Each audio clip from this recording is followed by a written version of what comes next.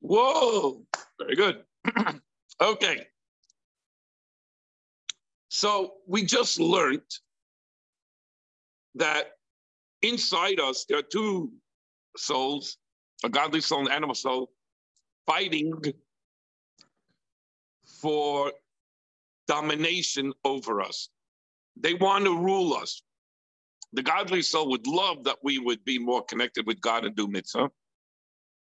On the other hand, we have the animal soul, which wants us to be more physical. And we're constantly having a battle.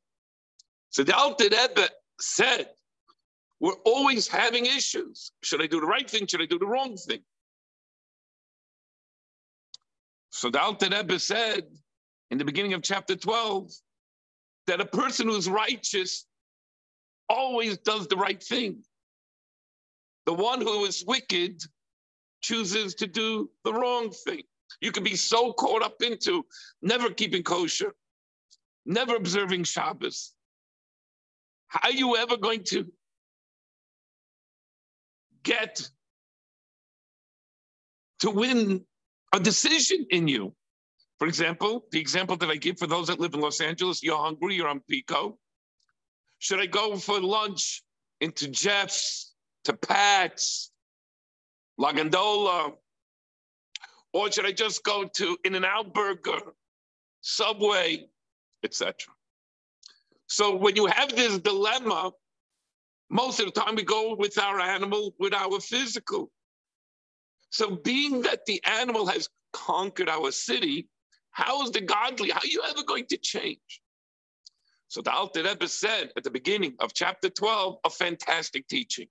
And what was the fantastic teaching that it taught? Is that don't go and try to make drastic changes. Don't go cold turkey and say, okay, for the rest of my life, I'm only going to keep kosher. It's not going to happen. It's too much of a weight. It's like New Year's. Someone goes and says, I'm going to lose 50 pounds this year. You're not going to lose the 50 pounds. It's too big to carry. So what does the Alter Rebbe say? Take baby steps. Be a Beinoni. What is a Beinoni? A Beinoni is an in-between person. Right now I have a struggle. And because right now I have a struggle, I choose to do the right thing. So in other words, should I go to Jeff's? Yes, why not? It won't bother you that you chose Jeff's over non-kosher, because it's a one-time thing. The next time you're hungry and you're having this fight in your head, choose it also. I'm going to give two examples. One example is that if you go on to lose weight, don't go and say, I got to lose 50 pounds right now. That could be a goal. But don't go and say, I got to do it now and go crazy, because the weight is too heavy. What would Alter Rebbe suggest? Say, I want to lose 2 pounds. 2 pounds. Once you feel good about losing 2 pounds, don't tell them, I want to lose another 2 pounds. So these are tiny, tiny steps of making right decisions until your entire way of living, these tiny things, is like, I'm making the right choice. And the animal in you gets weaker and weaker on this situation. I'll give you another example. Many times when I'm counseling a husband and a wife, so I can go and ask one of the spouses after talking with them, no, how are things going?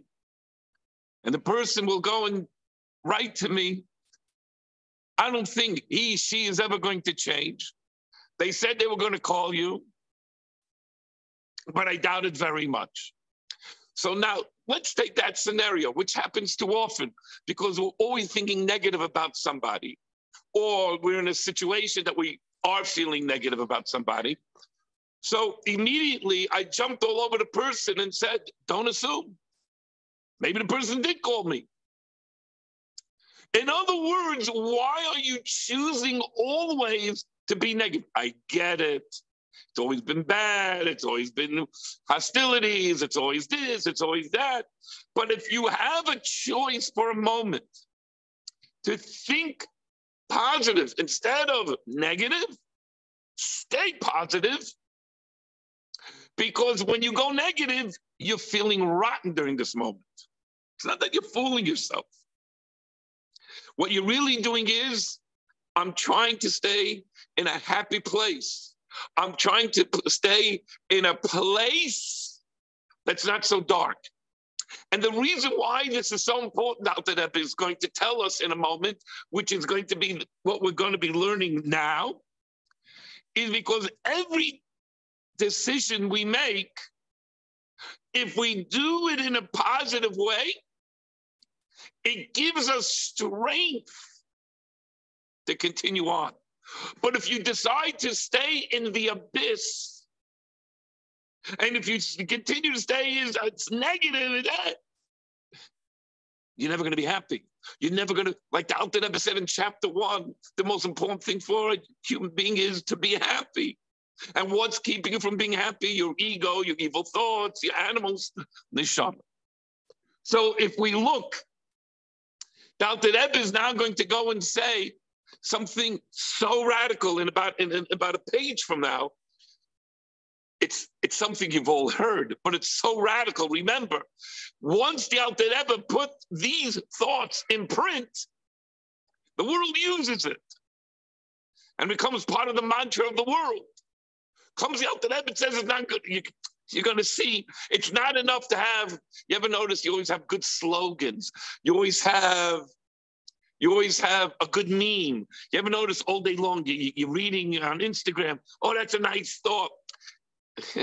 You got to take that thought and work with it. It's a nice thought. You go, that's nice. The Alter Rebbe is going to teach us that we have to constantly work with that. But before we get to the work part, I want to reiterate what we're about to get into.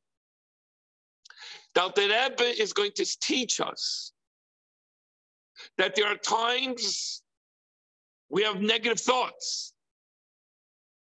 How to make the right choice. Later on, he's going to say we have negative feelings, emotions.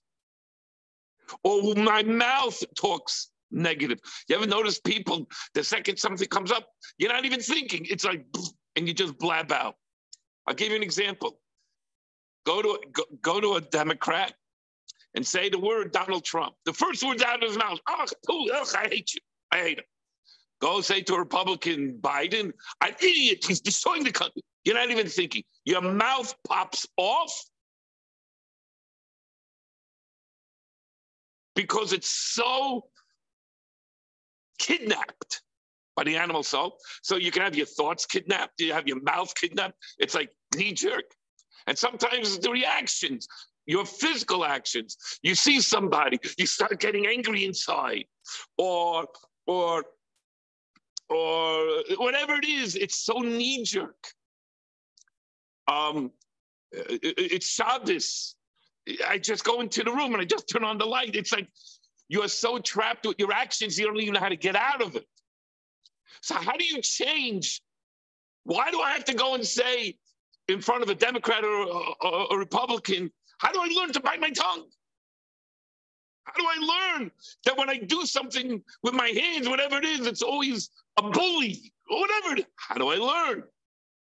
How do I change something that has become so natural to me? How do I have in my mind that I'm plotting negative things, I'm thinking negative things? You can't.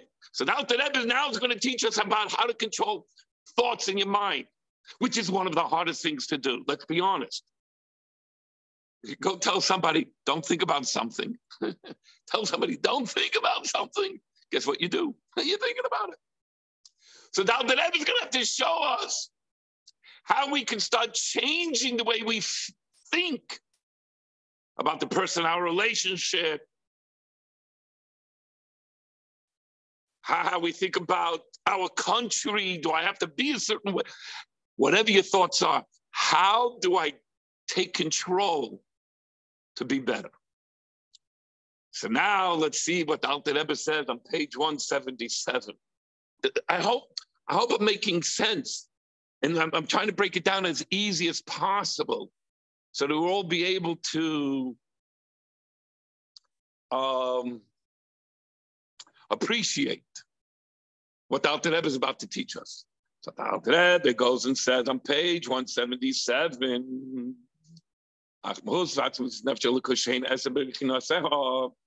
we must remember, what's the most important thing that we must remember? That the divine soul has a lot of energy in it. It has 10 different energies. Remember, 3 of them are intellectual, 7 of them are more emotional, and it leads us to action-based. So it says, what's the problem? The godly soul does not hold sovereignty over you. You didn't make that the godly soul shall rule every one of your actions, every one of your decisions. Let's be realistic. It doesn't. Yes, we're proud to be Jewish. Yes, we're proud to be good people. But nevertheless, we still have many of our actions, many of our thoughts, many of our words is not the ultimate way to be. Why? Because you have not allowed it to have total sovereignty over you. Only at specific times. When do you allow your godly soul to take over you? When do you allow the godly soul to be your power? When does the godly soul become your strength? For an example, when you're saying prayers for someone who is sick, you're totally concentrating, oh God, please help this person. Or all of a sudden, I need to say Shema. So you say Shema Yisrael. Listen, Jewish people, Hashem Elokeinu. Our God is the Almighty, higher than nature. God is the ultimate. Hashem Echad, and God is one. Everything in this world is in God. So those 6 words, I can hold my concentration, that I could be totally, all my thoughts, by the way, your head can't have 2 thoughts at the same time. So while you're praying for someone who is sick, you say, Almighty God, please, please, listen to my prayers. Shila Malik says, this is a song of ascent. I lift my eyes to the heaven and I ask, from which shall my strength come from? You're watching somebody in a hospital sick. You need strength to help this person. So you put your eyes up and you say, where shall my energy, where shall my strength come from? And you continue reading from the book of Psalms. My strength comes from God. So because somebody is sick, you're totally focusing on praying for that person. You don't allow anything else to come into your head. You don't allow anything else to pop into your head. Why? I need the devotion. I need my thoughts. I need my concentration. I am the lawyer standing in front of God and pleading, help this person that's in the bed next to me here in the hospital. So while you're doing something holy, or you're in synagogue and you need to take a few moments to literally concentrate. I wish that my child would have a shidduch, get married. I wish my child will have children. I wish that my spouse will be healthy. And you go and you take a few words and you close your eyes and you meditate strong and you whisper words to God. So during these moments, your godly soul is totally taking over your mind. Why? Because I need to stay connected with God.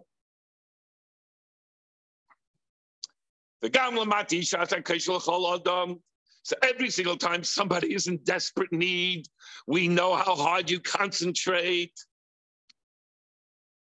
And then while you're saying your prayer, like Shema or Tehillim, your mind is working, your godly mind is working. That means, remember, there are 3 energies of the soul to the mind. There's the Chokhmah, wisdom.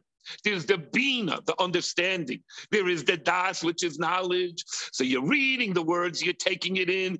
These are words you gather, you're saying words that have great wisdom to it. And you're going like this, from where shall my strength come from? And then you meditate even harder. And you go and say, I want to understand what these words mean. I literally recognize only from you, God, comes my strength. So you're using the power of understanding. And you're looking at the sick person. And you're using your das, your knowledge. And you're using it right now. I'm thinking of ways, what other things can I go and do for this person? Maybe give tzedakah. So your free intellectual, entire energy of your soul is totally connected to God. And sometimes you start thinking, God is wondrous. God is the greatest power. He can do anything. And you start thinking, if God is so powerful, within a second, I know God can cure this person. So while you're thinking about this, you all of a sudden you start feeling a love for God because you know He can do this. So the mind is all of a sudden arousing the heart to be able to go and say, I love you, Hashem. I love you, God. I know you can go and heal. I know you can send my daughter a shidduch or my son a shidduch to get married, or children, or help, or my husband or I should have a better livelihood. The deal should go through so I can go and pay my mortgage and give tzedakah.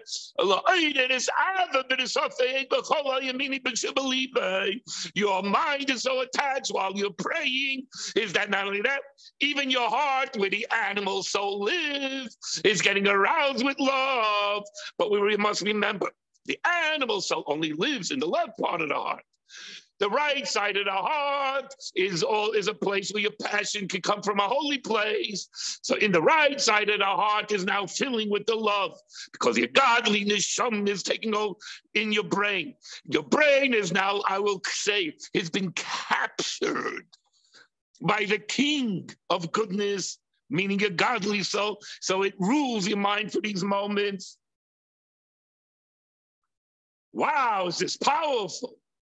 But then all of a sudden,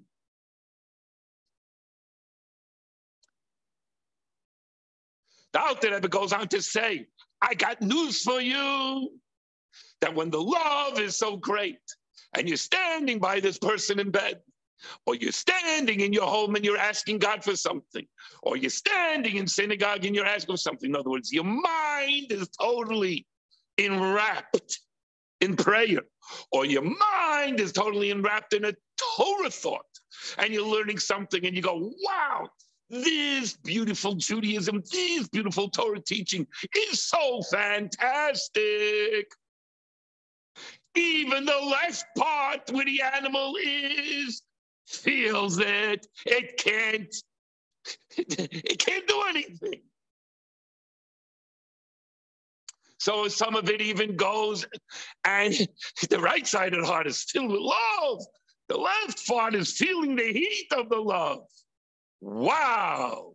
At that moment, you're like the holiest person in the world. You feel that you're the holiest person in the world. I'm not going to use the word rapture. I'm not going to get into these wacky words that the world uses, but you know that yummy feeling that you could be in. But then the Alter Rebbe says something. But the moment you stop praying, the moment you stop using your mind for prayer and for Torah study, all of a sudden the left part wakes up. You wait. And all of a sudden it pops into your head other things. Okay, you're hungry now.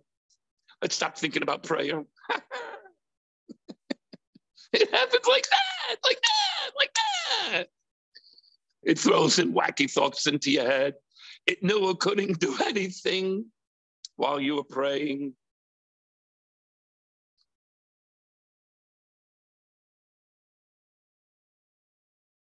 But we must remember something powerful. Just like you didn't make the godly soul to be the sole ruler of you, you still haven't allowed the animal soul to be the sole ruler of you. So in other words, you're back to What should I do to decision making? I was feeling so good. I loved my feeling when I'm in a Tanya class. I love when I'm learning Torah. I love when I'm really focusing on my prayer. I love when I'm sitting with my family on Passover night and watching me and my family and my guests, everybody totally immersed in the eating of the matzah. I can feel the holiness of the moment. I get it the moment that it finishes, the animal soul starts going and starts putting crazy ideas in me because it says, yo, yo, yo, I'm not going to let your head go and think like this a whole time. So you're back to the battle again. What should I do?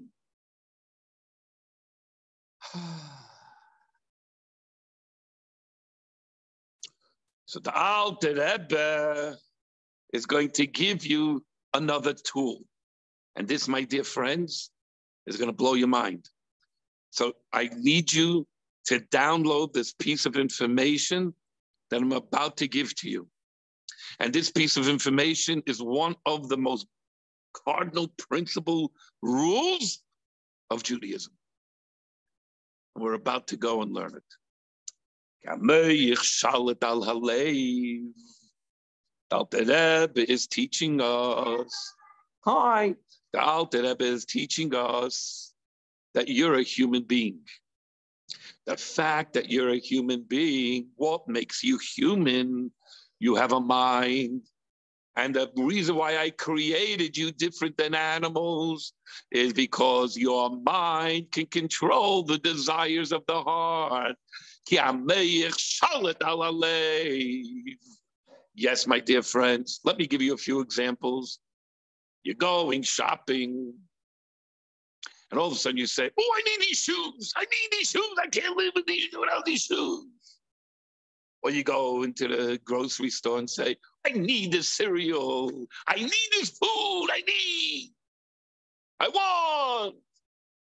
And you buy on impulse, which, by the way, every car salesman, every jewelry salesperson, every Saks, Chanel, and Bloomingdale's, and every person in Ralph says, what? I don't want you thinking just buy on emotion. Because while you're looking at these beautiful shoes, while you're looking at this food, ask yourself one question. Why do I need this? The moment you intellectualize the emotion dies. Why do I need it? So I can wear it at so-and-so's wedding. Really? And what are you going to do with it after?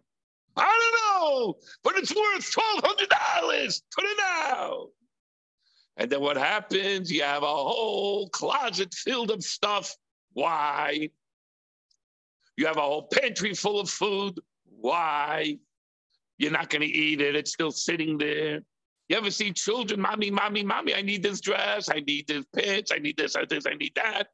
And then all of a sudden, 2 days later, they don't care about it. It's on the floor. I'll take care of it. I need this toy. It's all over the place. It's broken. They don't care. Because the heart has no intellect. The heart is just, I want. And whenever we go with the heart, comes out that Eben says, but you're a human. You don't have to follow the desires of your heart, which is the animal soul. The animal soul is all about an animal. Take what you want, roar, be angry. What are you being angry for? What are you upset about? What are you acting like this for? The person looks at you. What are you, crazy? I'm angry. Why? Explain it to me. I don't know. So why did you get angry? I don't know. Or did they bother me? Yes, so calm yourself down. Choose to be another. So your mind, moyesh shalit al halev. The mind, if you use it, can calm all the emotions of the heart. For man was created from birth, that every person may, with the power of the will of his brain, says the Alter Rebbe, restrain him and herself and control the drives of the animal heart and all the lusts, preventing his heart's desire. So I'm angry. So when the heart goes and says, you're angry, I have another lust for you. You're hurt. Good, now I'm angry, I'm hurt. How am I going to calm myself? Go take a drink. Come, go numb it. So one leads to the other. The animal says, feed me, feed me, feed me. So you start getting used to drinking booze or alcohol to numb the pain. You start taking drugs to go to sleep, to numb the pain. Before you know it, you're an alcoholic and you're a drug addict. What does it mean? You're addicted to these things because you allowed yourself to go after the passions of the heart, that the body feels so connected on these emotions.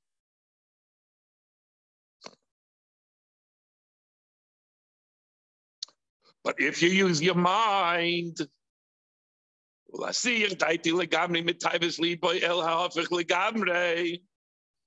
if you divert your attention away from the craving of the heart, one day every addict who takes a drug or drinks wine, I need the buzz.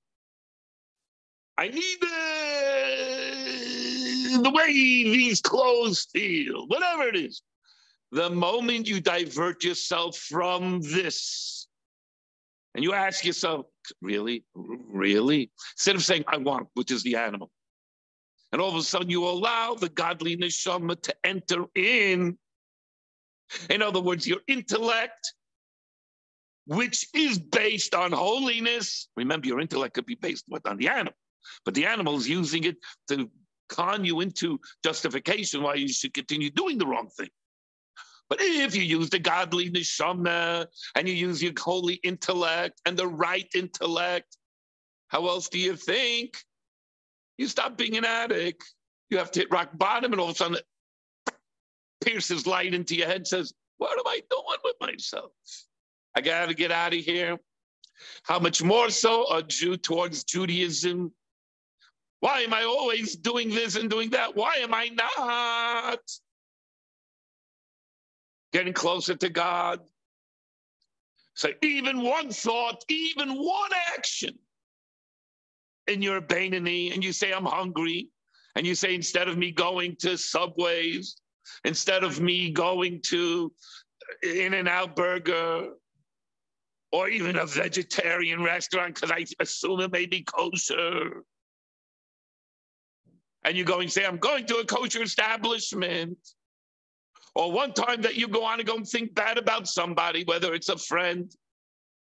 You ever notice when friends get into a fight, they start thinking bad and it consumes you for days. And you call up everybody, I need to talk about it. It's like such teenage, high school days. Because the animal has you. How do you get out of it? Comes the Alter Rebbe and says, I told you. One moment at a time. Stop thinking bad about this person. Don't drink this right now. Hold your anger. Don't buy this on impulse. One tiny action. And we're about to get again. The Alter Rebbe says something fantastic. It is written the following. That it says that I saw this wisdom surpass my foolishness. Light surpasses darkness, which means, this is a big tool. One tiny candle, one tiny light dispels so much darkness. Yes, let's repeat that. One tiny match can light up a dark room. One positive choice. One time you hold back from your crazy passion. One time you hold off the animal soul. It dispels a lot of darkness and it weakens the animal soul more than you know. Let me repeat that. The power of a Beinoni is who? I'm sorry if this, I just noticed I'm screaming. I don't know, I'm being passionate. I hope, I don't know why, but I don't know. But why? Because one tiny thought of positive transforms you and gave you the power. You don't have to do the negative.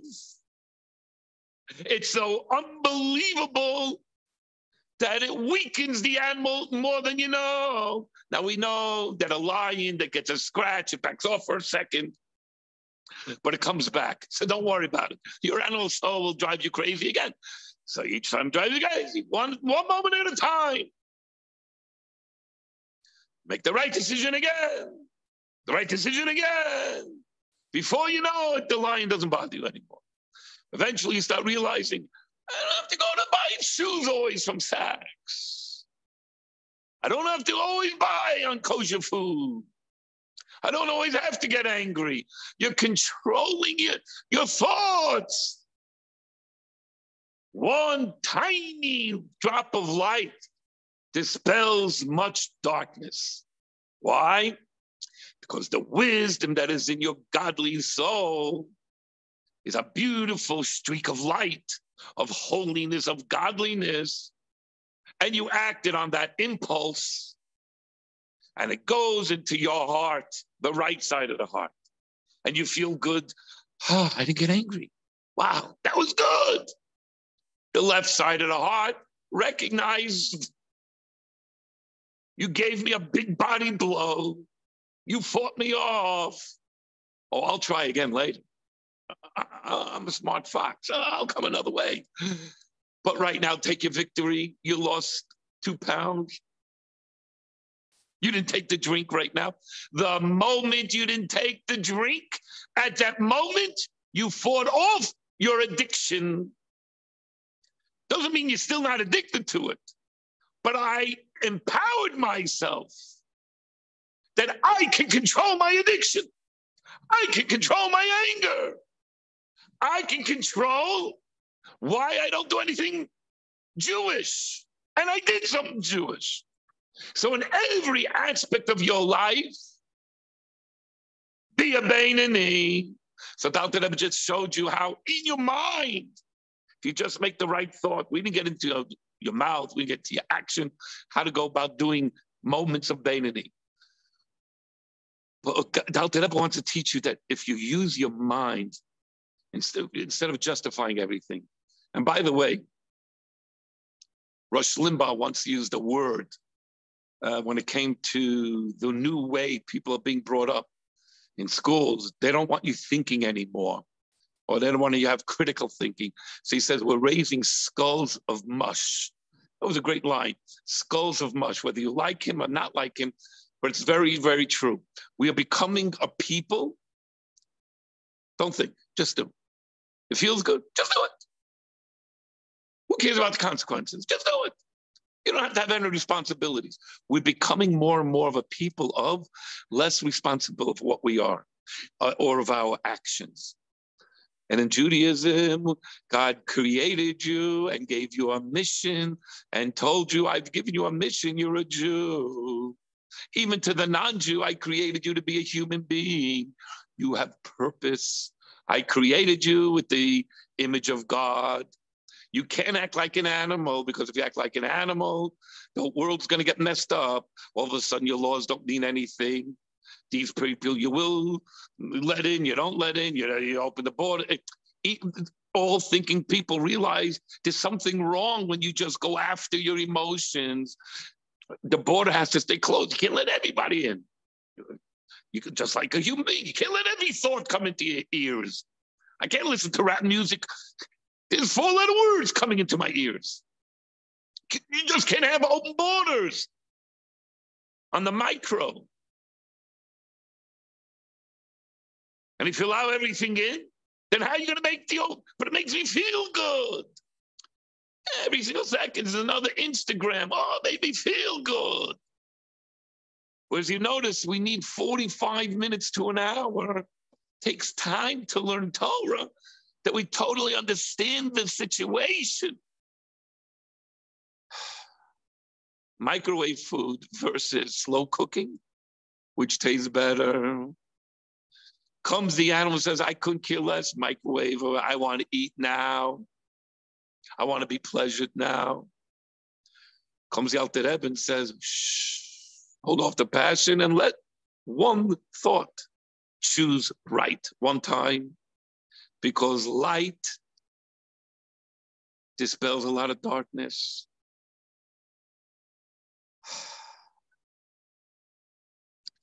And because it is one light dispels much darkness, eventually your thinking becomes better, your actions become much better, the way you talk becomes much better. You sometimes have people, and they're talking to their masses, and every other word is a letter, is a four-letter word. Four-letter words. It's like, oh my gosh, can't you say the same thing without the four-letter words? And to them, they can't. But we're a Jew. We have to be a light to the world. We have to be higher. So you have your choice. Either think like them, speak like them, and act like them. But a Jew doesn't want to do that. A Jew wants to do what we were created and chosen for, to do it the Torah way. But it's very, very hard to do the Torah way. Why? Okay. Can somebody unhook their mic, please? So the thing is, how? It doesn't mean Jews and non-Jews that don't have filters in their thoughts, in their speech, in their actions are bad people. No, they're regular human beings that choose to go more with the animal. But they are an image of God. They were created as a human. They're not chimpanzees. We're not apes. We're not gorillas. We're human beings that have the power of critical thinking. Comes out to that and says, I know it's hard to change over, make transformation in a second. Do it one moment at a time. Be a Beinoni right now. If you do this one action and hold off your passion, I have to have this cheesecake now, I'm angry, I'm hurt. And you calm down, you find another way to calm yourself down without eating cheesecake. You'll empower yourself, you'll feel better. Instead of raging angry at somebody every time they get you upset, you bite your tongue one time, you'll start realizing, I'm impressed. I was able to handle the situation in a better way. One good action dispels a lot of darkness. This, my dear friends, is literally one of the most powerful chapters in Tanya, chapter 12, because it eventually is teaching you all the tools. But you're still not righteous. You're still on the fence. Righteous people only think positive. So how am I supposed to deal with my moment to moment? Is it constantly a fight with me? How do I move on? More about that next week. Thank you all for coming to today's Tanya class.